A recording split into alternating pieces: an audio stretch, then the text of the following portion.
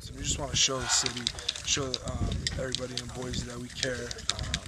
We care to come help out and support. You know, we hit adversity obviously with the fire, but we show that we're coming together. It's just a big symbol for us, and it made perfect sense for us to come out here and help.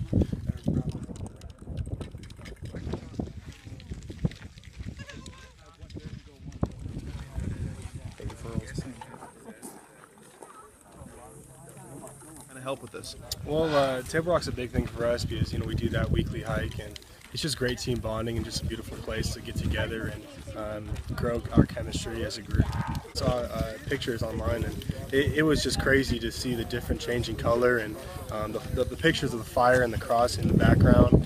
It's very devastating. I can only imagine the impact it had on people living around here.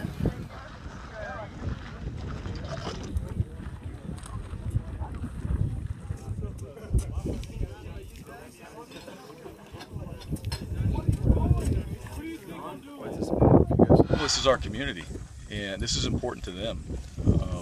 These guys are here, they're student athletes, but one of the great things about being in Boise, Idaho is having a place like Table Rock to come up to and climb and see the valley and just get away. And we've done it as a team, but I think it's important when these guys do it on their own, and this is something that they really feel strongly about, and they know it's affected the community, and it's one of those things where this is a negative right now, we can turn it into a positive. So let's come out here and try to do whatever we can to make somewhat of a difference.